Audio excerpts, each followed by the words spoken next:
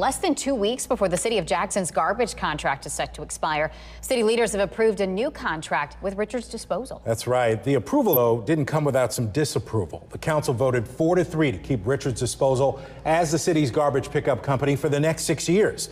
The decision was made during a special council meeting today. A contract, though, without 45,000 carts for trash pickup. The council initially voted down the contract, but after discussion and proposed amendments from Councilman Kenneth Stokes, they reconsidered and they voted to approve the deal. I hate that we are at this place where it's only a week left in this contract. And yeah, do I feel bad? Am I frustrated at the process? Am I frustrated, at the way things are done? Yes, but this is not that place to argue about that. At the end of the day, we have to provide the service. And, hopefully in the future,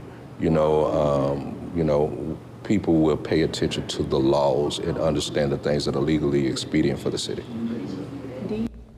The Jackson City Council also voted to remove the added garbage carts from the contract.